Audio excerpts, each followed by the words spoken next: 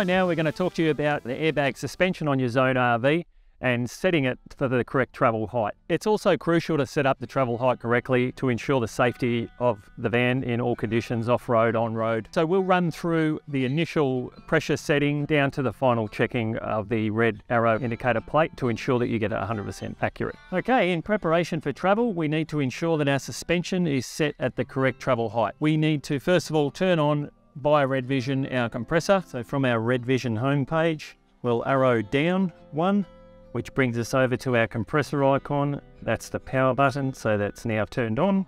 We'll then turn on our control panel, which starts up our compressor. We'll then toggle our switches both up, both sides, get them to approximately 45 PSI, which is indicated on the gauges. Once we've done that, we'll then turn the power switch off, turn off Red Vision, and we are good to go.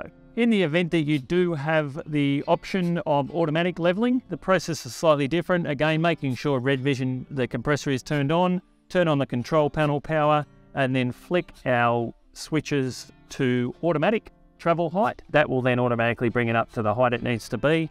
We then switch them back to manual once it's at that height, power button off on the compressor panel, and also power off on Red Vision.